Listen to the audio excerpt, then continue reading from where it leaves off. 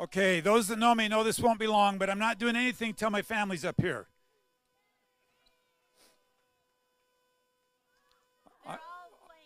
They're all playing games. They're after Jet, Mary, Jacob, Josh, Alex.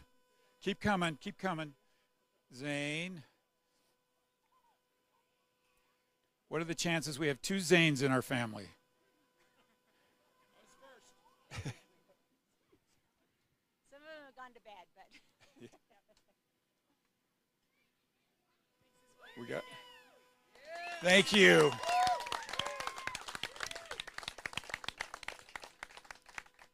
So there's a couple of moments in campaigns that are incredibly stressful and difficult. A debate is stressful and difficult. Filing is stressful and difficult. And figuring out how to say thank you is just very difficult. And you can't say thank you without saying, first of all, thank you to my family. Yes. In those moments, when I was trying to decide if I was going to do this, the loudest voices came from my family, and the loudest voice in the family was Sue. be good, So thank you. I love you all. I have the best family in the world. You know that I have 6 kids and 17 grandkids. And if you want to know why in the end I did this, it's for the 17 grandkids. They're the best, and I love them all.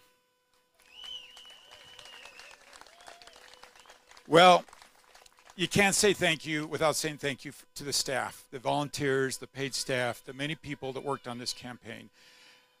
Everybody has talked about this campaign across the state as one of the best campaigns ever in the state's history. That doesn't happen without an amazing team. So to my team, I don't dare call you out name by name, but just know I love you and appreciate you. Thank you for the best campaign in the history of the world.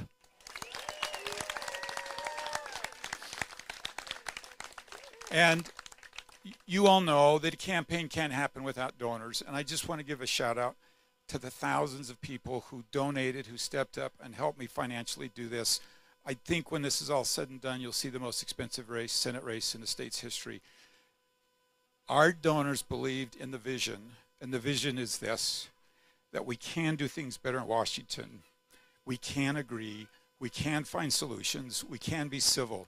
And that is the vision I think that the donors caught, and I think that's why we had such overwhelming support. Well, tonight is a night to celebrate, but tomorrow we go back to work.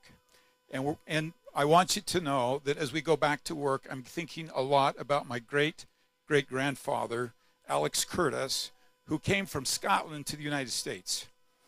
He had 10 children, 8 boys and 2 girls, and he started the family motto of, in unity, there is strength. And he's commissioned an artist to draw a bunch of sticks together, wound together with twine. And he always made the point that individually they can be broken, but not together. Those of you who worry about this country, just know that's going to be the message tomorrow from the corner of the state to the corner of the state, that we must unify as a country. And if we unify, we can beat any foe, solve any problem. And it's going to be the message. Thank you very much for being here with me tonight. Thank you for believing in me. And thank you for spending this night with us.